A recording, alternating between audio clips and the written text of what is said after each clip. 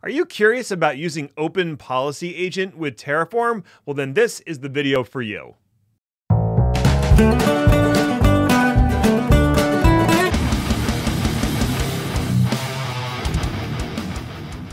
What's up, everybody? This is Ned Bellavance, Ned1313 on Twitter, or maybe I should use my website, nedinthecloud.com. There you go. That's probably the best way to find me. And welcome to Terraform Tuesday, and Happy New Year if you're just starting to watch this. It's 2023. I've changed my camera angle a little bit, and maybe you've noticed that, maybe you haven't. I'm happier with the way I have my desk set up, so that's good. Today, we are going to be covering Open Policy Agent, also known as OPA. And this presentation is actually based off of a hallway presentation I gave at HashiConf Global last year. Because it was a hallway presentation, it wasn't recorded, and I thought to myself, hey, why don't I make a video out of this and post it up to YouTube so you can get the benefit of a presentation I already prepared?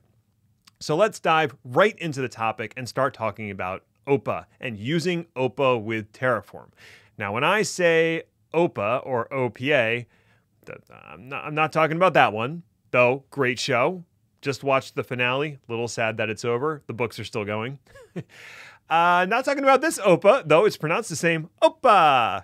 I'm talking about this one, Open Policy Agent. This is a project that's part of the CNCF, and it's essentially a way to evaluate information, evaluate it against a set of policies, and then make a determination about what to do. And it's commonly used with Kubernetes manifests. So when a manifest comes in, you can send that manifest to OPA and evaluate what's in it against some policies that you have, and then do some level of admission control, perhaps, in your Kubernetes cluster.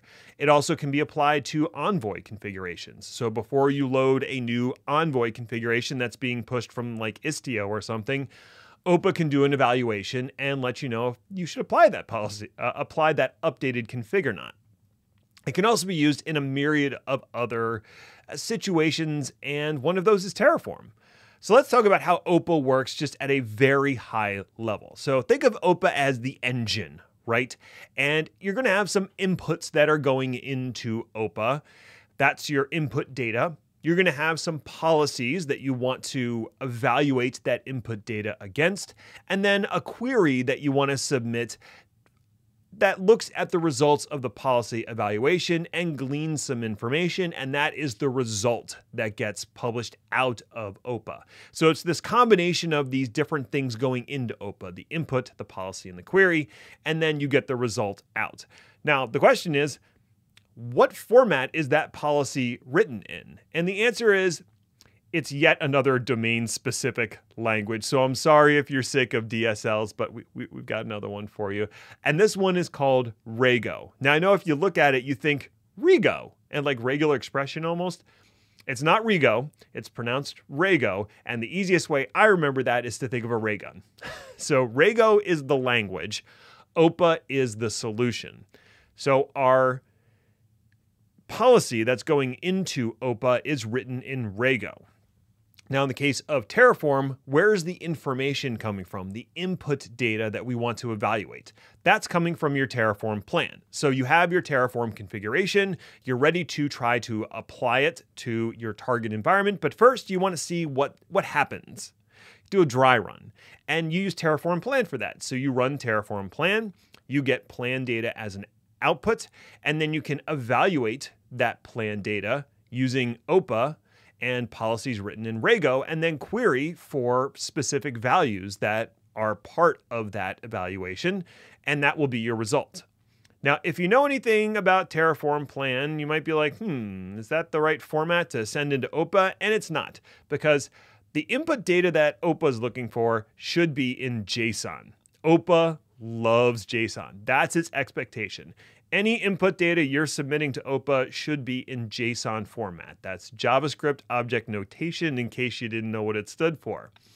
And if you think about the way that Terraform constructs its plan, it sends the output to the terminal in one format, but what it actually stores, if you send that TF plan with the dash out to a file, it stores it in a binary format. And OPA doesn't like that so much. Fortunately, there's a command that you can tack on terraform show and add the dash JSON and submit the plan file in, and it will convert that binary to a JSON format. And you can save that to a separate file. Okay, sweet. Now we have JSON for our input. Now you might be wondering, what's in that JSON plan that I can query against or write policies against? And just at a very high level, this is roughly what's in the plan file. And we'll actually take a look at an actual plan file in a moment. But at a high level, you have categories like planned values. These are the values that were used when generating the plan, like your input variables, essentially. And then you have a list of resource changes. So these are changes that are going to happen to resources that are in your config. Actually, in your state, I should say. So if it's a newly created resource, it's going to be tagged with create. If it's being modified, it will tag it with modified and also show you the before and after. If it's a deletion, it will mark it as being deleted. And it could also be an update, replace, where it removes the object and then recreates it. So that'll go into your resource changes area. And then we have output changes. So these are any changes to the output values that are also stored in state data. Then we also have our prior state. So this is the state data prior to this plan being applied. And lastly, we have the actual configuration that's being submitted. So if you think about it, this is basically everything that goes into your Terraform deployment. And that means you can query against any of it. So let's jump over quickly to Visual Studio Code, and I'll show you a little bit about what's in one of these output JSONs from a Terraform plan. Okay, this is a Terraform configuration that I was using for my M0 video about continuous integration. If you haven't watched that, I'll throw a card up there somewhere. And what's in the configuration is not so much important. I've run a Terraform plan and send my output to tf.plan. So that's this file here. If I click on it, it says, hey, I can't read this. It's in binary format. Okay, no big deal. So what I'm going to do is I ran Terraform show-json and fed it that tf plan file and then sent the output to tfplan.json. Now it's in JSON format. And if this looks a little familiar, this is what you just saw on the slide. This is the output in JSON format, and we can take a look at, say, the resource changes. So I'll expand resource changes here. What do we have? We have a new Linux virtual machine being created in Azure. So I can see that the change action is create, and I could filter on that. If I was writing a policy, I could look for only changes where the action is create. I can also see the before and after. Now, since this is a new creation, the before is no. This thing didn't exist before. But after, I can see all the attributes that it knows about.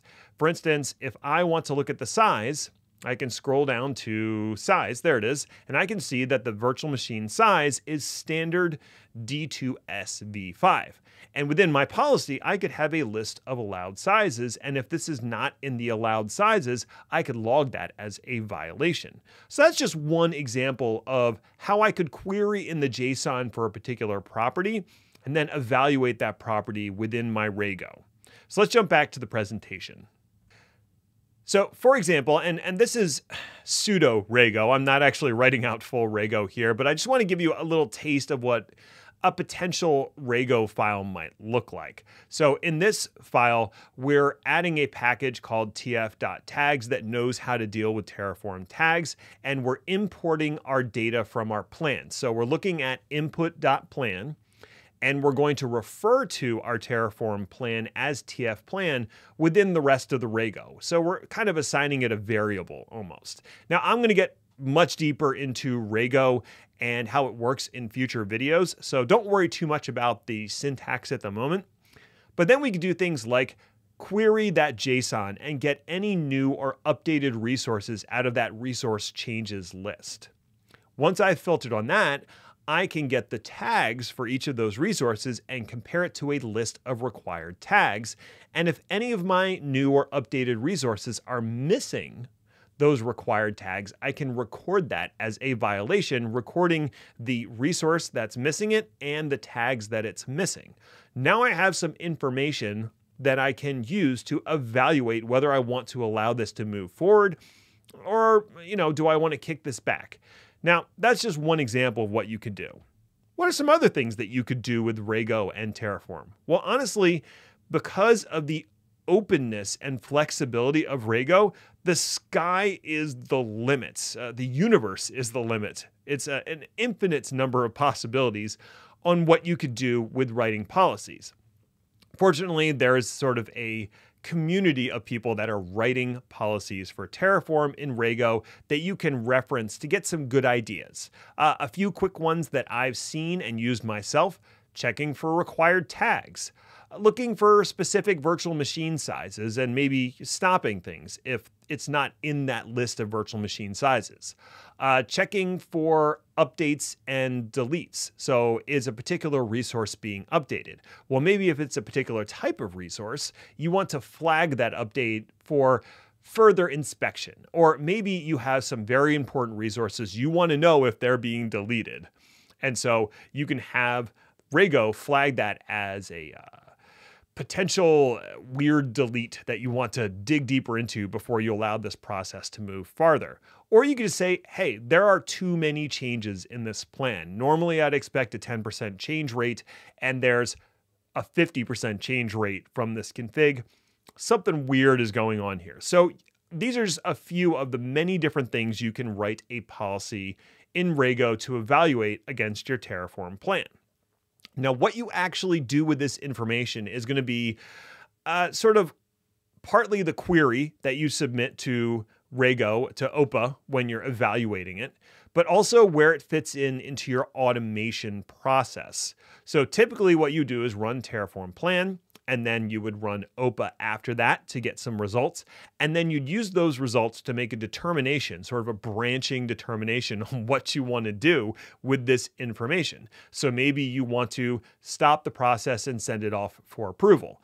Maybe you just want to stop the process and deny it because something real weird is going on here, or you're in violation of some policy that cannot allow this to proceed until changes have been made. Or maybe you just want to log it as, okay, I just want to log this as some info somewhere and then allow the process to continue for deployment. So the way that you decide that is going to depend on your automation platform and how you want to interpret the policies that you've written. Now, I mentioned that I had the one example that I used for M0, and that has an integration with OPA that's really, you have the ability to run any process you want between the different Terraform stages in M0. And so one of those things could be running a script that basically runs some OPA commands. So you have to install OPA and then run the commands. So that's one form of integration. Another form of integration is on Terraform Cloud. So if you're using Terraform Cloud today, you know that Sentinel, HashiCorp's product, has been supported pretty much since day one to do policy evaluation. But Sentinel is a closed source product. It's only available on the paid tiers, and maybe you're not super comfortable with that. OPA has now been added as an alternative on Terraform Cloud to do this policy as code procedure.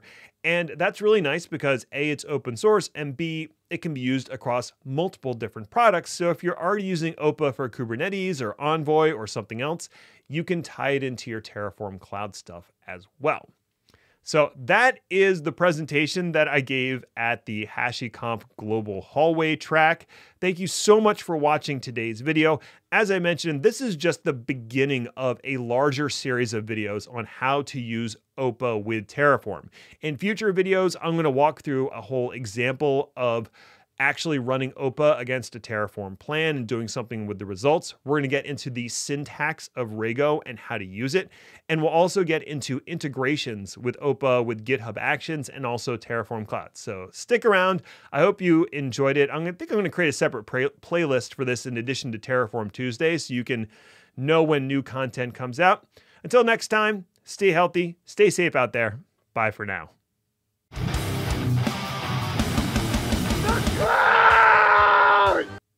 As I mentioned, I updated my desk setup a little bit, lowered the camera, all good stuff. Bigger teleprompter, also helpful. And I also got myself a new chair. So not only is the view better, but I'm more comfortable. So good stuff. Happy New Year.